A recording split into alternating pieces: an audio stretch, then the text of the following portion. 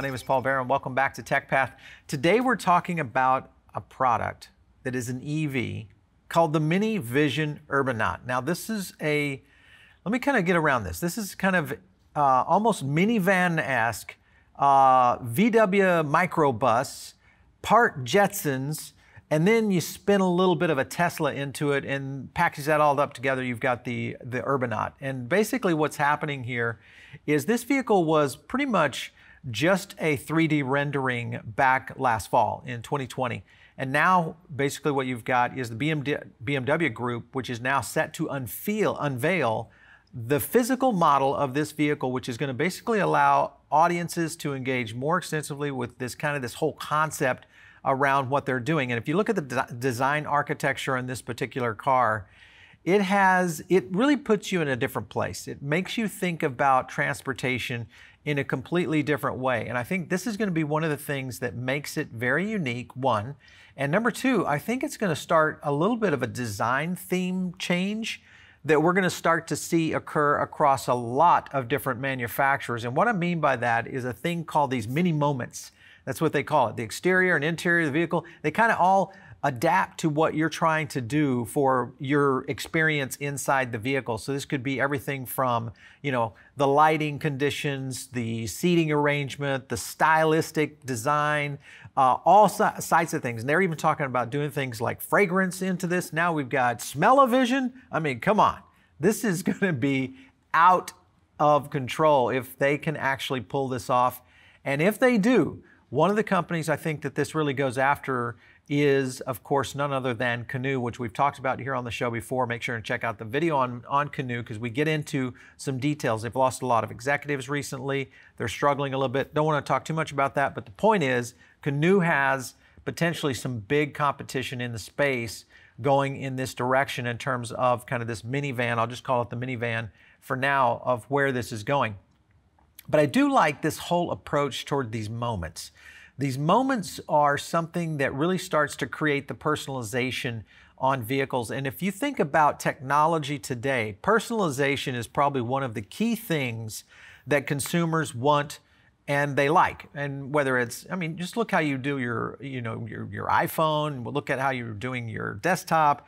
Think about the types of things that you do in the tech space that you personalize so much, and then you apply that to different industries where personalization has pretty much become the default or de facto model in which companies are growing. Look at the food industry. You look at the Chipotle concepts where they were going. Personalization was the whole concept behind what Chipotle was.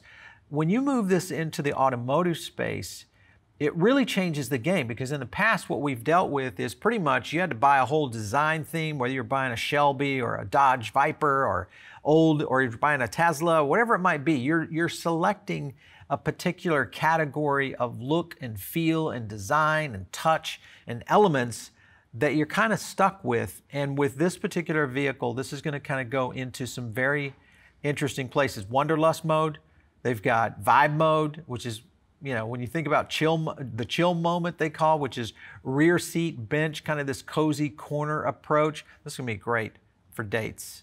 I just thought about, oh my God, my daughter is never going out in one of these. And it's creating a whole new era of what automobiles and just transportation will be. This will be interesting, I think, especially if it can get into where autonomy starts to play a big part of this. BMW obviously not a big player in terms of autonomous innovation, but in terms of design, to a certain extent, BMW and the MINI Group are a little bit more design forward. And I think this also fits with what they're doing in terms of the brand itself. I want to see if this is going to create kind of a whole new array of tech. Because if you think about this, they're doing this vibe moment, which puts time with other people at center stage. So basically it's opening the side door and folding up a windscreen, which creates this whole scene that blurs the boundaries between the outside and inside. So it's basically taking a vehicle and creating really kind of your own camper, I guess. But it's cool to watch the animation of where all of this is going. If you see some of the designs that are on screen right now, you can kind of see just the whole atmosphere that a company like MINI is trying to do with this. And I think this is going to be very lifestyle oriented, so you're going to see a lot of movement in that. The thing is not that big. It's like 4.5 meters in length. It's got a single sliding door, much like a minivan. It does have a lot of dual functionality, which I thought was kind of cool, turning into a daybed. That was kind of very cool. I saw this the design within their rendering. This is going to be so cool to see this in real life. But their rendering showed the vehicle steering wheel retracting in, so it gives you a lot more space, and you can actually use the front seat for a lot more, you know, scenarios like that. So that's going to be kind of cool. I think it's one of those things that we're going to see kind of this whole revolution of what the interior is going to look like in future generations of vehicles. And I think another thing that's going to play into this is recycled and sustainability in terms of the materials that are going to be utilized, in terms of crafting everything from seats to the rubber materials to some of the environmental control systems itself. I think climate's going to play into this in terms of, you know, the technology that is playing into that. If you're driving a Tesla today, you kind of understand, you know, just the ability of what climate control can do to a vehicle like that.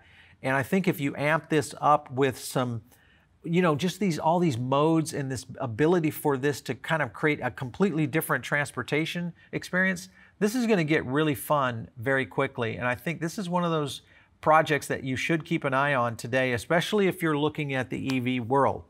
And of course, we're seeing all sorts of EVs hitting the marketplace.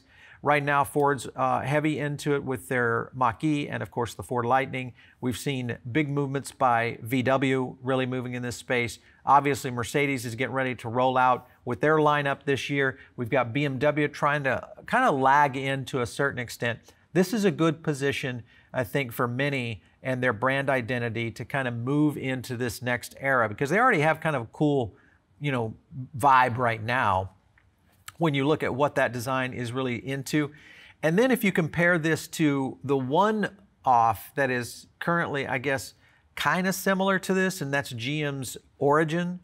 So this is going to be something that will be very different in terms of how we move people in the future. And this also goes back to what we've talked about here on this show a lot, and that is the transition out of car ownership. And what I mean by that is, as we see autonomy move into place, and it will happen, we will see this whether it's companies like Tesla or BYD or others like that. Even what we saw with much of what was released with Didi with their stock IPO just this week, there's a lot of new innovation that I think a lot of people in the EV space have not been aware of.